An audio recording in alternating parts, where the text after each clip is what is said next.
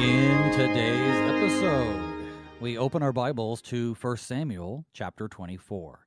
David has a golden opportunity to kill Saul and end his troubles, but he chooses to honor God and he spares Saul's life.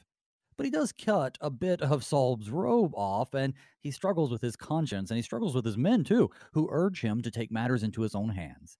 He later confronts Saul with his kindness and challenges him to repent. Good morning and blessed Pentecost. Today is Wednesday, May 31st, and you're listening to Thy Strong Word, where each weekday morning we explore the Holy Scriptures through which God bespeaks us righteous and nourishes our faith. I'm your host, Pastor Phil Booe of St. John Lutheran Church in Laverne, Minnesota. Thy Strong Word is brought to you in part by a generous contribution from the Lutheran Heritage Foundation. LHF produces a variety of Lutheran resources in foreign languages. I know, I once took a couple of boxes of their Creole Small Catechism into Haiti with me. What a blessing to be able to give people a book that points to God in their own language. So you can learn more about all their translating and publishing work and how they can help your ministry on their website at lhfmissions.org. Well, this morning, please join me in welcoming my guest to help us divide and discern and explore 1 Samuel chapter 24. It's the Reverend Doug Griebenaw, pastor and mission advocate at KFUO Radio. Good morning, Pastor brothers. Griebenaw. Hey, you're brother. jumping the gun. Well, you know, I've had my coffee today. I am raring to go. I'm glad. Blessed Pentecost season to you. I haven't talked to you since Judges. Oh my goodness, we've been it's been a while. It feels like no time has passed at all, right? That's the brotherhood of the saints. Yes, amen. Well, I'm grateful to have you on the program again, and especially for this section. It's a good chapter of the Scriptures. We have lots of stuff going on, but this is one of those neat accounts, or I should say events in David's life, and he's going to have a couple of these where he has the chance to just be rid of Saul. He could take matters into his own hands. Boy, wouldn't life be easy for David if he didn't have the king of Israel on his tail. And yet he, I guess, shows restraint. I don't know if there's any other way to say it. He shows faith in God's timing, and he resists all the peer pressure around him. It's a short chapter, but it's full of good stuff. And you know, I as I was reading through chapter 24 here, I was remembering, you know, the phrasing that we have at the end of the gospel. I believe it's of Luke, where, you know, these things are written that you can believe that Jesus is the Christ, the Son of God. You know, this is written. All of Holy Scripture is written for us to see that the struggles we go through are not unique. Right? The Christians from time immemorial, those who have faith in the Christ and in the faith of the Messiah, right? We have endured these struggles, these temptations since the fall of our first parents. We're not alone in what we go through in this life. And what a wonderful example, but also a wonderful compatriot in our own struggles we see in David, and quite honestly, let's be honest, in Saul as well.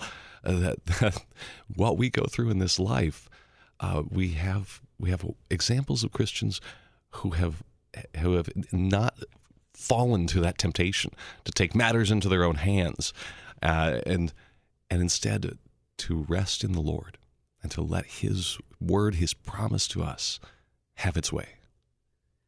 I mean, you talk about having compatriots. I think that every leader, every Christian leader anyway, that rises to a position of authority wants to be a David, but sometimes ends up a Saul. Amen. And that's us too. We have to be careful, because what we see here going on in the Scripture, on the ground in ancient Israel, is the reality, right? God's king, his appointed, anointed king, Saul, is not living or ruling as God wants him to do those things. In fact, God's removed his favor from him and put it on David. And yet, the office of king is still highly respected by David. We see that time and again. It's going to be very much on display in today's text. And I think that also teaches us a little bit about how we should respect our authorities, even if they're King Saul's. Amen. Amen. Well, I'll tell you what, before we dive into the text, though, I'd like to start off in prayer. And of course, as my honored guest, I invite you to start that prayer off for us. Oh, thank you, brother. Well, brothers and sisters, let us pray. Gracious Lord, Heavenly Father, your mercies are new every morning. And we look to your hand for all that we need in this body and life. By your Spirit and through your word and promise spoken to us, let us ever hold fast to our trust in you, our Heavenly Father, that you have worked and shall work and continue to work all things for our good, especially for our salvation and the forgiveness we have in your Son, Christ Jesus, in whose name we pray. Amen. Amen. Well, here we are in chapter 24. Do you want to catch people up a little bit about where we've been, just in case maybe they missed the last episode? You know, David is he's hiding. He's going into a city called Keilah, and he saves them. But then God tells him that if he hangs out there, they're going to turn him over to Saul, and so he's on the run. Anything else you want to add to lay the foundation for what we're going to talk about today? Well, you know, David has been on the run. And he's continuing to fight the struggle that you and I each day fight between fear and trust, right? Between the old man and the new man. That how many times has David been delivered from the hand of Saul, and yet David continues to then struggle back to say, oh, but you know, Saul's going to get me this time. He's going to get me. It's over. It's done. And he's escaped. He's going to get me. It's over. It's done. He's escaped. Most recently, they're chasing each other around a mountain. And of course, David and his men are tremendously outnumbered and tremendously outclassed. But the Lord, through the Philistines, calls Saul away. And David is able to escape once again. And so now we find that David and his men are hiding in these very rugged rocks. And as soon as the Philistine threat has ceased, Saul turns his attention back to David and pursues him once again. And so we now have David really at this ultimate engagement now, where, you know, if it were a movie, this is the climax of, is the hero is he gonna go down, or will he be victorious, per se, right? And so this is where we're coming now. And because it's a 7th grade movie, right, for 7th grade boys, this all hinges upon a trip to the bathroom. And that's where we find ourselves. That's right. Well, we'll talk about that for sure, because that's a little detail that if you read too fast, you miss. I'm going to read chapter 24, the first 7 verses. Here we go. When Saul returned from following the Philistines, he was told, "Behold, David is in the wilderness of En-gedi." Then Saul took 3,000 chosen men out of all of Israel and went to seek David and his men in front of the wild goats' rocks. And he came to the sheepfolds by the way where there was a cave, and Saul went in to relieve himself. Now David and his men were sitting in the innermost parts of the cave. And the men of David said to him, "Here is the day of which Yahweh has said to you, Behold, I will give your enemy into your hand, and you shall do to him as it shall seem good to you."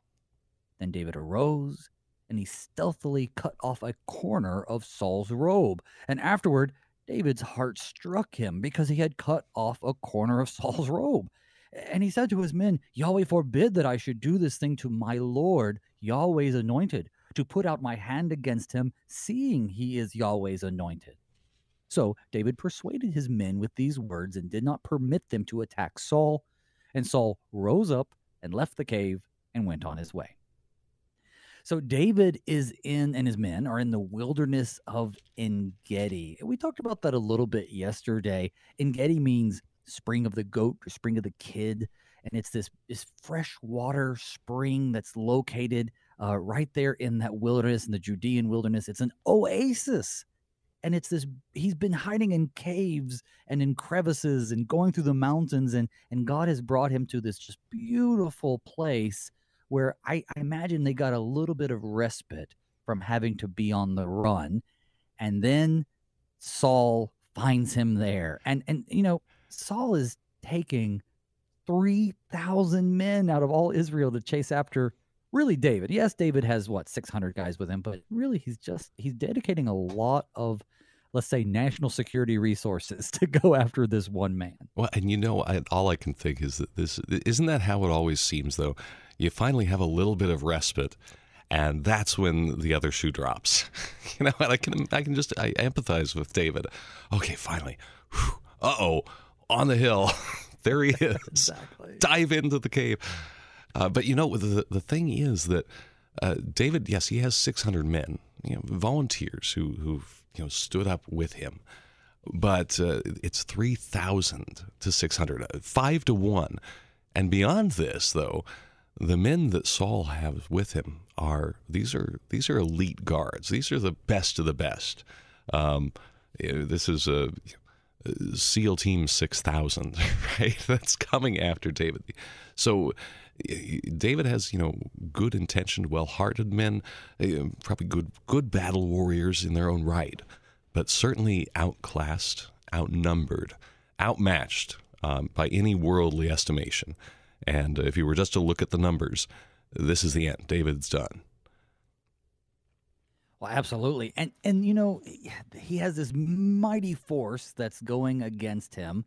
And David, I think he's tempted. He's tempted because he's hiding out in this cave, probably because they heard they were coming. And then the men, once the opportunity presents itself, are, I guess, twisting God's words, or let's just be fair to them and say misinterpreting God's will and saying, this is it, right? Because as it says, Saul went in, and the Hebrew says, and covered his feet. Well, that's an interesting word. The English translation it says to relieve himself, but I thought about this, not too hard, but I get what they mean by covering one's feet. I get it. You put your clothing down on top of your feet. Well, and what's interesting is the Old Testament, one of the ways in which a Hebrew idiom speaks of men is those who relieve themselves against a wall, because guys can do that. This covering your feet, though, this tells us this is the more private bathroom event in a person's life. So Saul is going into this cave by himself because he's doing what we call twosies, right? And so he's by himself. He's completely vulnerable, totally exposed. So this phrase, this idiom, covering his feet, is for this sort of, you're by yourself, you're taking care of your business, and Saul is totally open to attack, as David's men will sort of lead him to see. But the thing is that in my first thought, I'm always thinking of the cave, and it's like, oh, it's a little room, right? And how could all of these men of David and David hide in this? But this is a very likely an extensive network, especially because we're given that phrase, the innermost parts of the cave. So this is a fairly large area, and really a large area because there's this sheepfold, right? And so we all have seen how large folds of sheep are. That there's quite a number there, and this cave would be used to secure and keep safe from weather and from rain and hail and what other storms there are. A very large number of sheep. So it's very possible, in fact, quite plausible, that David and his men are able to hide way, way in the back and sit in that total darkness. But it's a dangerous position to be in. I mean, you have the advantage of being concealed and hidden, but as we know, most caves, have but one entrance, and especially for a sheepfold, you'd want one entrance, one exit. So David and his men are absolutely trapped in this cave, as they're almost now lying in wait for Saul. Well, and there's a little bit of a comical edge to it, cosmically speaking, because if you step back and you look at this, you talked about the movie idea. So here's Saul, and he's got his 3,000 chosen men, and he's like, you know what, guys, we're gonna go get that David, but hang on, give me 5 minutes. Yeah, right. And he goes in, and if the camera zooms back or zooms up, I should say, yeah, there is Saul exposed before 600 men, including the guy who's looking to get him. But they say, the men of David say to him, here is the day which Yahweh said to you, behold, I will give your enemy into your hand, and you shall do to him as it shall seem good to you. But here's the problem. That's not in Scripture. Right. I'm not saying Yahweh didn't give that to him, but we don't know about it. It's not recorded. We don't have that anywhere. So are they making it up? Are they twisting the word of the Lord? Because you can certainly use reason to assume that David, as the anointed of God, will have his enemies given to him by Yahweh, because every enemy they defeat is a battle won by Yahweh. But they seem like they're trying to say, David, here's our chance. It's so obvious that God wants you to do this because it looks so easy. Well, and I think of first century Israel as Jesus rides into Jerusalem, humble and mounted on the donkey. The expectation of the Messiah, of the Christ, was, here he is, he's coming to Jerusalem, and you can almost hear the people of the first century, here is the day which the Lord has said, behold, I will give your enemy, right, Rome, who has Israel under its heel, into your hand, and you shall do to them as it shall seem good to you. That was the expectation, that Jesus was going to go in there, kick some tail, take some names, and drive the Romans out and restore the glory of Israel there. And so the kingdom would be reestablished. And it's not because these are wicked unbelievers. And in fact, the benefit of the doubt, best construction, right? David's men know that this promise has been given now, that the kingship is David's, that he has been anointed. He is the anointed one who is to be king. And in the sinful flesh, they say, oh, well, instead of allowing and permitting the Lord to do it in the manner and in the way and in the time that he's appointed, oh, here's the opportunity.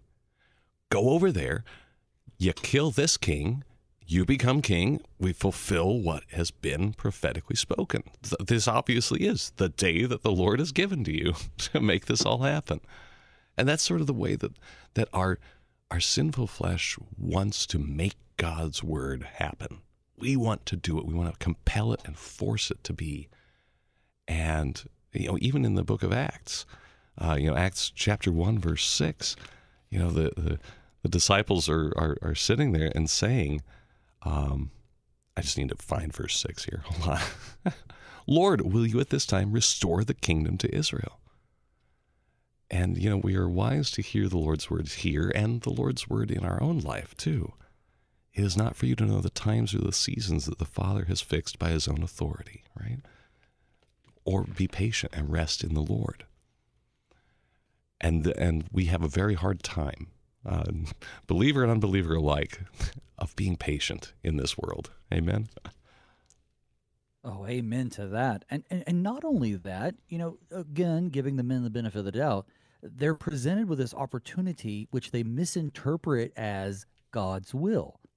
And how often do we always seem to, when we try to interpret the Bible outside of the way that God has revealed it to us, it just tends to go along with exactly how we feel about things, right? The Holy Spirit is speaking to me, and wouldn't you know, he agrees with everything that I want to do.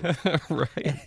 And it doesn't work that way because, as you said, our sinful nature. And we certainly don't need the devil's help, but the devil also uses these types of things to convince us that the sin that we're committing or are wanting to commit is no big deal, right? Either it's God-pleasing because God would not have presented this opportunity. God would not have made you that way. God would not have given you this ability if he didn't want you to do those things. And doesn't mean it's always God-pleasing.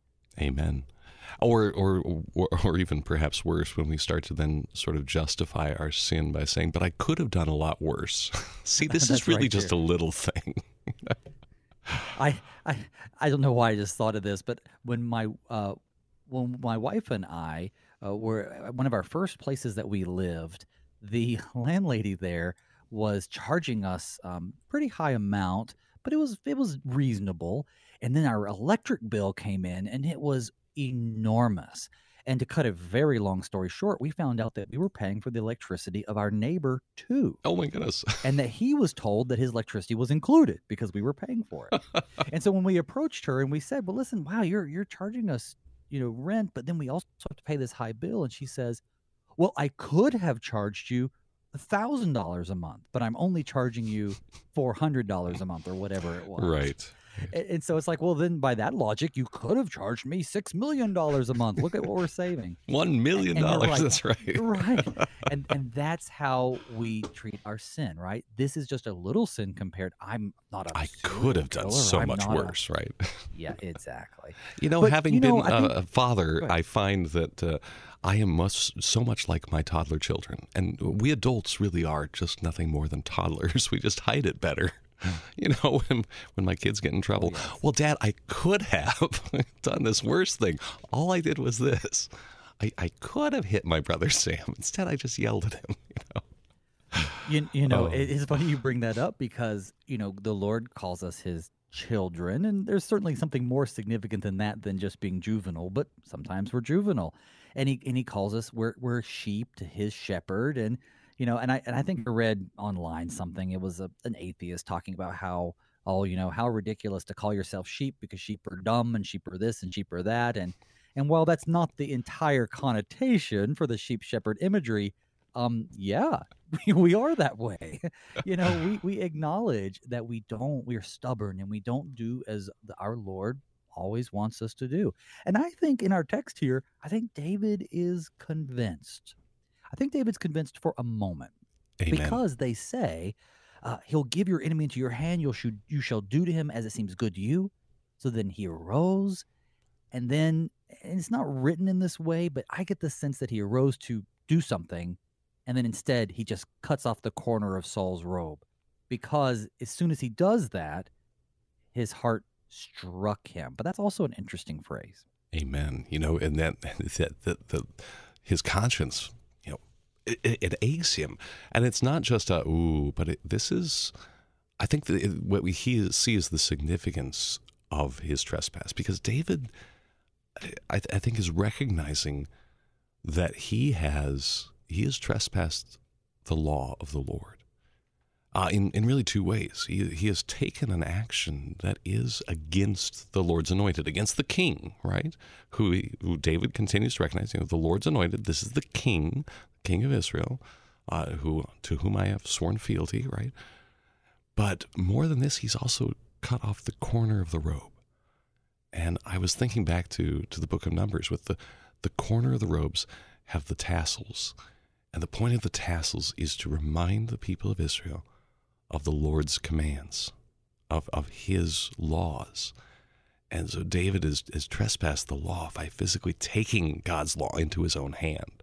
So I think there's really a sort of poetic effect of what he's done here and how much it has struck his heart that he's trespassed the law of the Lord, and he's taken the law of the Lord into his own hand and realizes how close he has come to the kind of self-idolatry that has led Saul to lose the Lord's blessing. He's come so dangerously close to that same dangerous precipice of sin. I think that a lot of people look at this and they go, oh, well, this is just David showing Saul later, which he will do, just how close he came. Look how merciful he is. He didn't kill him. He could have because he was so close. And again, David does do those things. We'll read that in a minute. But you're absolutely right. There's a lot more significance to the corner of the robe that he cut. It would have had that tassel, which reminded people of God's law. And this is the king's robe. It's the king's robe, right? So it kind of, in a symbolic way, hinders the king's relationship with the Lord because now he's out of compliance. His uniform is out of compliance. Now, of course, Saul has kind of burned that relationship a long time ago, but still, Saul was still God's anointed leader, and that king's robe is a symbol of his divinely appointed office, the same robe or fashion of robe that David will wear. David will be that king. And so there's also something to be said of if David is going to rule in under the appointment of God and expect people to respect that, he has to respect the ruler that's currently in place. And that's really the crux of this whole story, is that he, and this won't be the last time, but he has to respect the office of the office, even if he doesn't respect the man. There, I butchered it, but I think you understand what I'm saying. We got there. And David gets there as well with what he comes back. He comes back from this. his heart is aching because he realizes he's been dancing with the devil, right? He's been entertaining sin. He's committed sin, and now he's coming back, and he's giving correction to these men. And I love what he says then. The Lord forbid that I should do this thing to my Lord, the Lord's anointed, or in the Hebrew, the Messiah, right? To put out my hand against him, seeing he is the Lord's anointed. And so David persuaded his men with these words. And it sounds like, again, it was good that we gave them the benefit of the doubt, because if he appeals to the Lord and the men are persuaded, then it sounds like they have faith in the Lord too. Amen. Amen. Though, yeah, it's a challenge we face each and every day, that we don't take the Lord's words and even mildly massage them into a validation for our own sinful acts. So David persuades his men. They don't attack Saul, and Saul rose up and left the cave and went on his way. This is going to be confirmed in the next verses, which I'm going to wait till after the break to talk about. But it seems as though Saul did not notice. His robe or his clothing covered his feet. However, again, I'm trying to think of the robe. Obviously, is a top garment, but he's able to take this away, cut it away, in such a stealthy manner that Saul just finishes his business, hops up, and leaves the cave. And I think that's interesting too, because I don't know if Saul would have known that, he would have flipped around and attacked him or done something, but he doesn't. I guess he gets away with it. Well, and I actually thought about this in a sort of a practical sense, because perhaps, and this was my reasoning, why maybe not to diminish the tension of what's happening here, because this is a beautiful scene. I mean, if we were making a movie, this is the hold your breath moment. But I'm thinking sort of pragmatically, if I were going to do, my private business, well, as I sometimes do, if I have a suit coat on, right, I take that off and I put it on the hook, right? The kingly robe, I could see, perhaps taking that off, setting it nearby, but away from yourself, lest it should be soiled. And so David maybe didn't have to get right next to Saul, like, breathing down his heel, but adjacent to him, a little farther away. So I could see, in a practical sense, that the kingly robe has been set not far away, but a little bit away from Saul. And I think that makes practical sense, right? He's hanging it on the hook. He doesn't want to get the kingly robe soiled in any way. Yeah, so David's still going stealthily, and but he's not having to be within inches of Saul. Well, ultimately, it shows us that the opportunity to do wrong doesn't translate into permission to do wrong. And we're going to think about that a little more as we take a break, but we're going to come back. And so don't go anywhere, folks. Pastor Griebenaw and I will keep on going through 1 Samuel 24. We'll see you on the other side.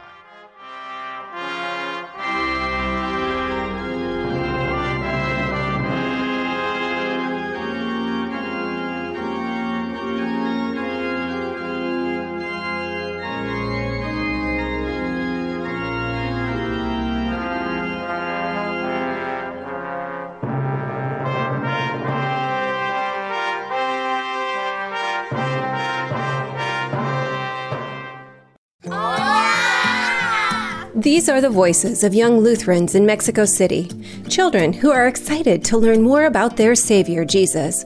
But they need our help because good Lutheran books for kids in the Spanish language are in short supply in Mexico.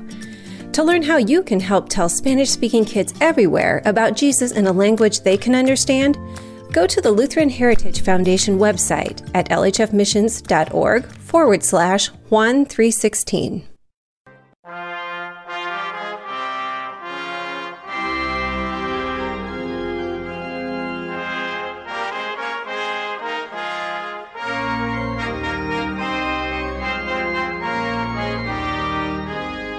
Welcome back to Thy Strong Word. I'm your host, Pastor Phil Booe. With me this morning is the Reverend Doug Griebenaw, pastor and mission advocate there at KFUO. Thank you so much for joining us. I do pray that God blesses you through our study. Thy Strong Word can be heard in St. Louis on AM 850, but also live or on demand at KFUO.org. And if you want to take the show on the road, you can. You can listen to us as a podcast on KFUO's mobile app or on your favorite podcasting platform. And as always, if you want to ask me a question or make a comment, you can email me at pastorboo@gmail.com, or you can find me on Facebook. Just drop in and say hello. Now, Pastor, before the break, I Googled, there's paintings of everything out there in history.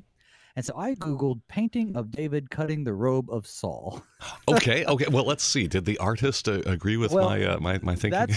That's what I was going for. And most of the paintings show Saul sleeping. Oh my! Now I know there's a situation where David goes up to Saul while he's sleeping, but I don't recall him cutting his robe at that point. No. There are plenty artistic of license. Of him. Yeah, there are plenty of paintings of him waving it outside the cave. So like, hey, look at this. And then there is one where he's behind a rock and Saul is sitting in front of the rock and it's draped over the back, but he's still wearing it. So okay, fair enough. I don't know. We've officially thought about it more than all the Renaissance painters combined. Yeah, right. All the Renaissance painters. Yes, how do we depict one going to the bathroom? That's right. Right. That's right.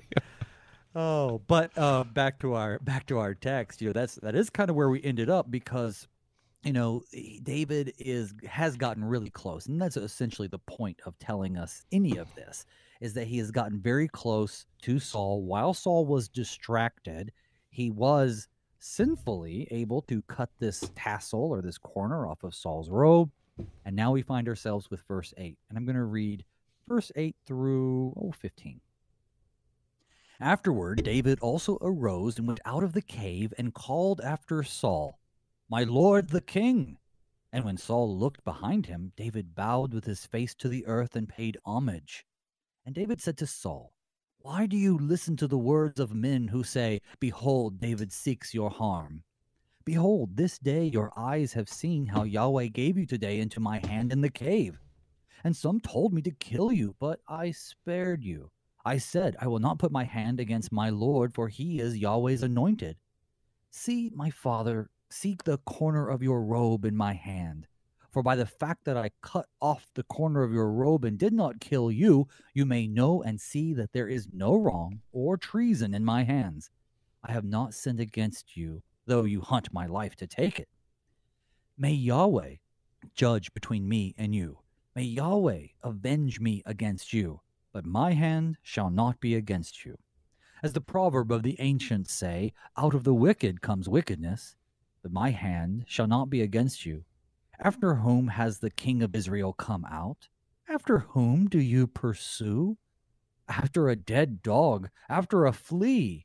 May Yahweh therefore be judge and give sentence between me and you, and see to it, and plead my cause, and deliver me from your hand. So, David expresses faith, but he also expresses courage in two ways. Courage to sneak up on Saul, courage to not take his life into his hands and kill him, right? But he's also showing a lot of courage by popping out of the cave and saying, hey, Saul, look, here I am. I'm the guy you're looking for. But that's not how he does it, right? He prostrates himself before the king. He pays him homage, and he tries to plead with him that he really isn't trying to hurt him, no matter what he thinks. Well, amen, and also courage then to trust in the Lord's word and promise to David, to himself. I'm going to put myself completely open in a totally exposed and vulnerable place. One stray arrow from those 6,000 men, and it's over for David. But he has the courage to say that the Lord has promised to me, and so I confess, I speak what is true to you, King, and I lay myself before the Lord's anointed, and also before the Lord in this interaction here between the anointed king and the one who is anointed to be king. It's a really dramatic meeting of the past and the future, really, of Israel.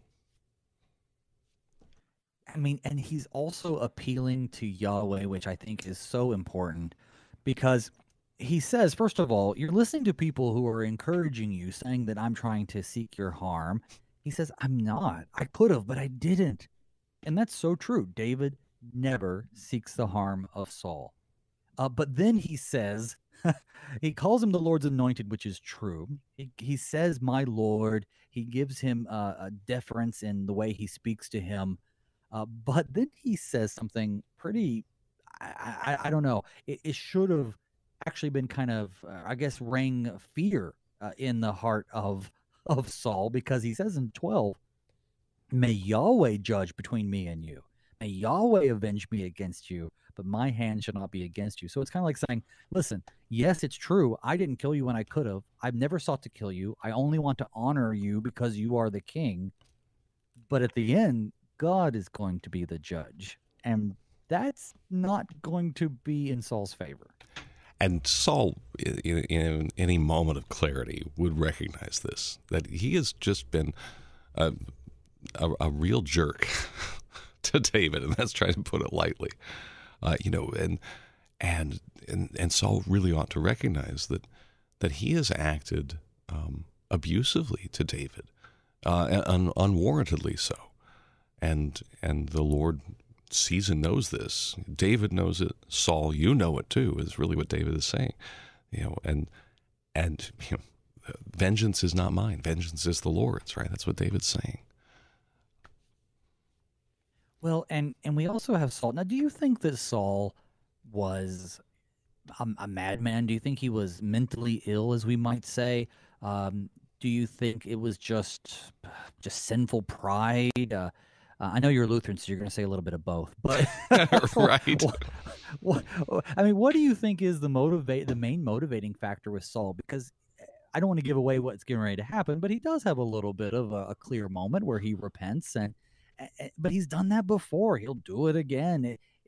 Is this just indicative of all Christians who can come around, or is this just the fact that sometimes he's lucid and sometimes he's not? Well, it reminds me of another great hero of the faith, with Moses before Pharaoh. And how many times did Pharaoh say, "Okay, yes, fine, I'm sorry, well, let your people go," and then he reneges on his promise. And in the same way, Saul does the same stuff. Okay, yeah, right, I'm sorry, no, and then he goes right back to it.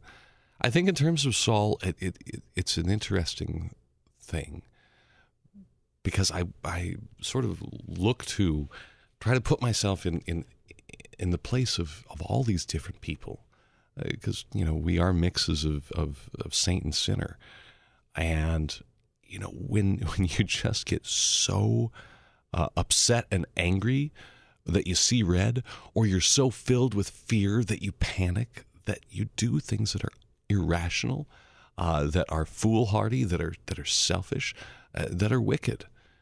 And amidst all of this, Saul, there's the fear that he's going to lose the kingship. And, in a worldly sense, well, that means that he's going to die. And that means that his kids are going to die. The whole line of his house will die. But then there's also, this sort of pridefulness that I will hold on to this. And I have this authority and this power. I am the king. I can do what I want. So there's a tremendous mix of, I think, fear and paranoia and pridefulness and this sense of kingly entitlement that are driving him to do things that, in a moment of clarity, of which he would be ashamed. And how often do we find ourselves in that as well? When a sin grips hold of us and we engage in such depravity, and then the moment of clarity, right? And you go, I can't believe I did that. I am really, to borrow David's words, I'm a dead dog. I'm a flea. I'm poo. I'm a bad guy. Lord, forgive me.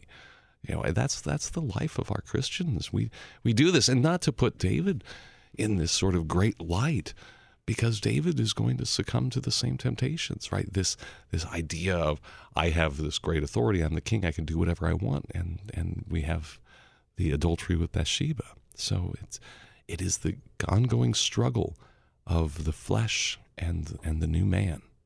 It's the hallmark of our life this side of glory. That's why we lay and trust in God's word and promise. We lay our sins at the feet of Jesus, and we ask him to be merciful to me, a sinner. See, I think that's interesting because when we first see Saul, he's hiding amongst the baggage. He's afraid to become king. And I think that is the appropriate and natural reaction. Back when we first covered this, I reminded the hearers about the custom up in Canada, where when the Speaker of the House of Commons is chosen, he has to be dragged there by the Prime Minister and another, I think the leader of something else, but he has to be dragged to his seat. Now, it's all a ceremony now where he's dragged to the seat. So they playfully kind of drag him to the speaker's chair. But it comes from a real custom where you didn't want to be the Speaker of the House of Commons because you had to give bad news to the king, and it's a good way to lose your head.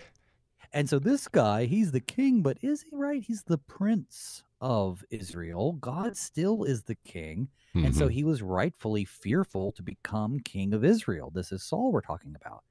But then that Proverbs, right here, David says the proverb, out of the wicked comes wickedness. I would refer to a proverb that says, power corrupts, but absolute power corrupts absolutely. And we see that, right? So now we've come a long way from the fearful, shy Saul who is forced to be king because God has anointed him. And now he's the very powerful, but also very jealous of his power, very paranoid, very heavy-handed king of Israel. And as you rightly pointed out, David's going to struggle with these same things too. I think our American romanticism for kings and queens and princes and princesses comes more from Disney than reality, because this is not a great position to be in, to be the leader. Well, and even King Arthur and the Knights of the Round Table, we have that idealized, perfect, Christian kingdom, and yet when we know these stories, and there's a reason we retell these stories to ourselves to remind us this side of glory, things are not going to be these idealized things. There is the human sinfulness that remains. I was thinking of a similar proverb from our Lord in Matthew 15. What comes out of the mouth proceeds from the heart. This defiles a person. For out of the heart comes evil thoughts, murder, adultery, sexual immorality, theft, false witness, slander. So out of that heart, out of that sinful flesh comes this wickedness, and it's with us all our lives. It's a struggle that we endure. Well, up to this point, every time David encounters Saul, Saul refers to him sarcastically, I believe, as the son of Jesse. Well, he changes his tune here. We're going to read 16 through the end of the chapter, verse 22. As soon as David had finished speaking these words to Saul, Saul said, "Is this your voice, my son David?" And Saul lifted up his voice, and he wept. And he said to David, "You are more righteous than I, for you have repaid me good, whereas I have repaid you evil. And you have declared this day how you have dealt well with me, in that you did not kill me when Yahweh put me into your hands. For if a man finds his enemy, will he let him go away safe? So may Yahweh reward you with good for what you have done to me this day. And now, behold, I know that you shall surely be king, and that the kingdom of Israel shall be established in your hand. Swear to me, therefore, by Yahweh, that you will not cut off my offspring after me, and that you will not destroy my name out of my father's house." And David swore this to Saul. Then Saul went home, but David and his men went up to the stronghold. So, in the same way that Saul tends to escalate quickly, going from listening to music to throwing spears, right? Here he goes from a battalion of 3,000 men waiting while he's going to the bathroom because they're going to go and they're going to kill that David. And then David just pops out of the cave and says these words, of course. And he goes, "I'm sorry, you're right. I mean, obviously the Lord's at work here. We know the Lord's at work. But Amen. but even aside from the Lord being at work, just being a bystander, being one of those 3,000 that left, left mama and the kids at home. I got to go on a mission for the king. We're going to kill this guy. We're going to track him down. We've been in the desert for days tracking and asking people and hunting him down. And we find him and the king goes, "Oh, never mind, everybody. We're cool now." Right. We're cool. It seems, I'm surprised they didn't rise up against Saul. Well, we have two of these heroes of Israel. Remember the songs that were sung, Saul killed his thousands, David killed his 10,000s. So, I think there's still maybe there's a hesitancy because, David's, the king said, we got to pursue David. He's a bad guy. They've also heard and witnessed David's actions. I mean, even if they're too far away to hear, they see that David comes out of this cave where Saul just was, prostrates himself down, making himself completely vulnerable. I think, if the king has permitted this one to live, well, then who are we to stand against him? And especially this one who has been such a hero of the people. So I can understand these professional soldiers, these elite soldiers, having that restraint, we'll say. Well, and they're probably like, well, we're getting paid whether the guy gets captured or not. Or maybe they're like, finally, okay, thankfully, Saul, why were you doing this? Okay, good. We can all go back to being happy again, being friends. Well, and that comes up in 2 Samuel. I've already dipped into it a little bit with a couple of guests in some pre-recorded episodes. But, in 2 Samuel, after Saul's death, there's this sort of like, okay, we need to get this. And, I don't think that everybody, as you said, is convinced that Saul is righteous in what he's doing. They're just being loyal to the king.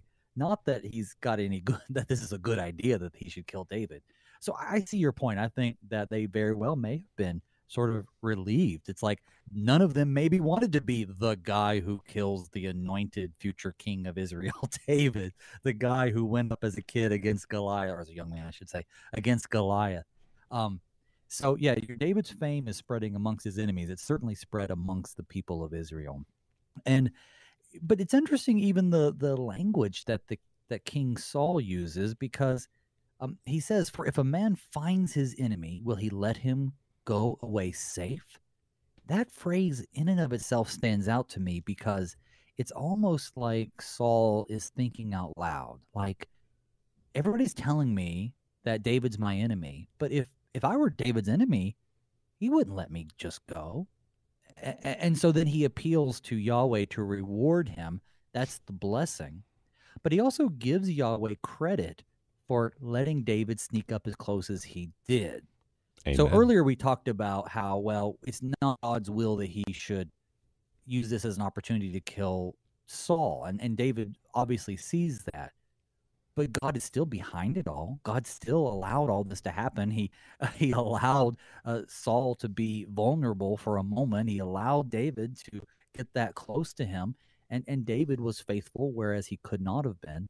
But yeah, so even Saul recognizes that Yahweh is in control. And finally then Saul confesses, and he says what's true, the very same thing that his son Jonathan had said just in the last chapter. Do not fear, for the hand of Saul my father shall not find you. You shall be king over Israel, and I shall be next to you. Right? And the tremendous love that David and Jonathan have for one another. What a kinship. And now, King Saul, Jonathan's father, is maybe in a resigned fashion, but also maybe in a relieved way.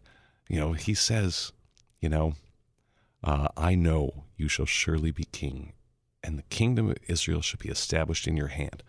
But what he says next is what makes me think that there was a lot of fear that was driving this madness, this just insanity to attack David, because he then asks David, who he knows will be king, "Swear to me, therefore, by the Lord, that you will not cut off my offspring after me, and that you will not destroy my name out of my father's house."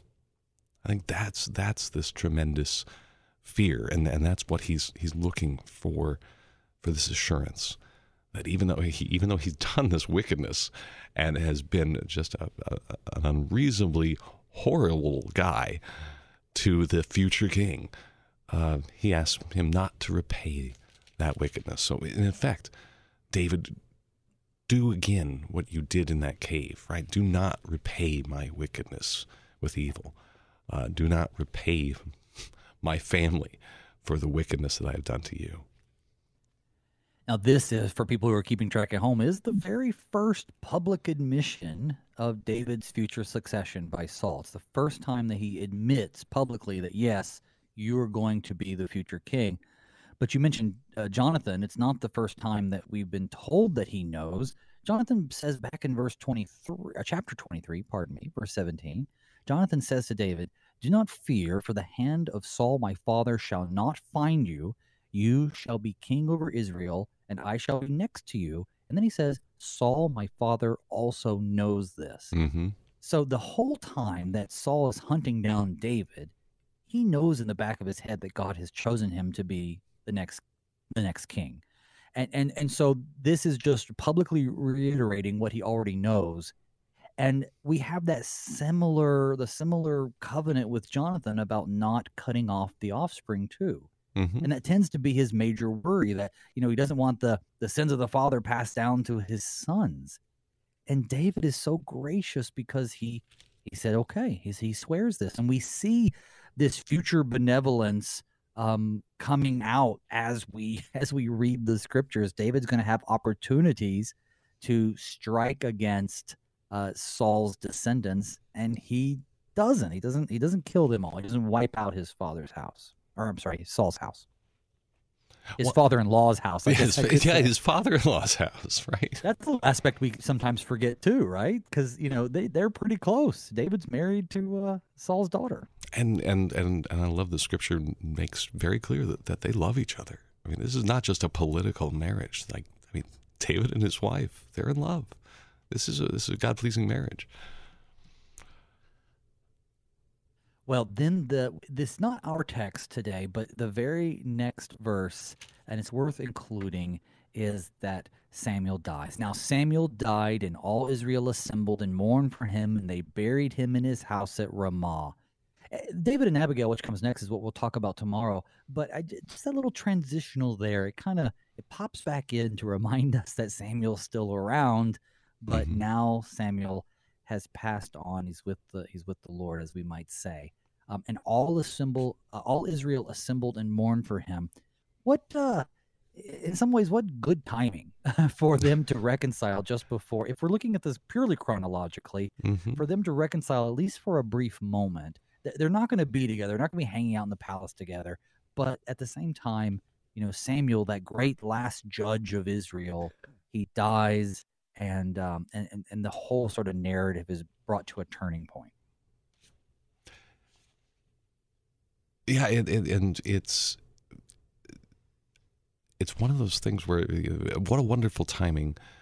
And I think of how you and I in this walk of life, we want to be reconciled. Sometimes the way that the Lord works, it is not possible, right? Sometimes reconciliation doesn't happen before one or the others is called home.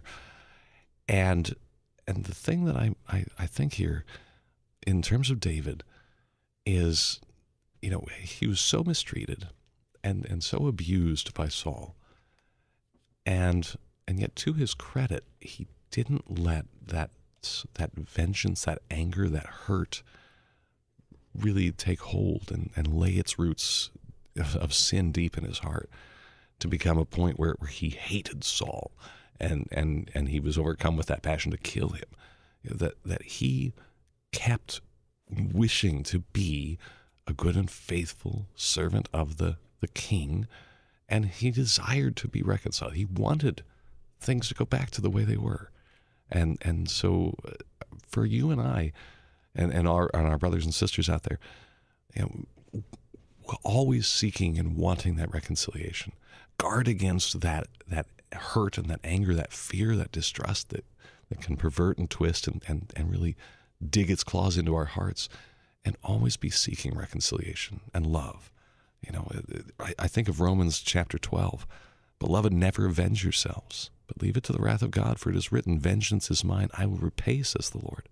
To the contrary, if your enemy is hungry, feed him. If he is thirsty, give him something to drink. For by so doing, you'll heap burning coals on his head. Do not be overcome by evil, but overcome evil with good. And seeking that reconciliation, and seeking that peace that the Lord sent his Son to enact and create in us, right, to reconcile us with the Father in heaven, but then also that we could be reconciled with each other. That is really something for us to strive toward, and to pray that the Holy Spirit would enable within us, because it's a hard thing to do. I'll be honest with you, I struggle with that myself quite a bit. Well, amen, brother. I'd like to thank my guest this morning, the Reverend Doug Griebenaw, pastor and mission advocate at KFUO Radio. Pastor, thanks for being on the show. It was my pleasure. Thank you. Folks, tomorrow we're going to get back together. We're going to talk about David and Nabal, a rich and rude landowner, and we're going to be introduced to Nabal's wife, Abigail, who, she has wisdom beyond her husband. And also be sure to tune in on Friday. It's our Free Text First Friday episode. We're going to have Reverend Frank Rufato, LCMS pastor, retired police detective. He's going to be on talking about how we can minister to the authorities. So don't miss it. That'll be all coming up this week. So until then, may God's peace and blessings be with you all as we pray, Father, keep us in thy strong word.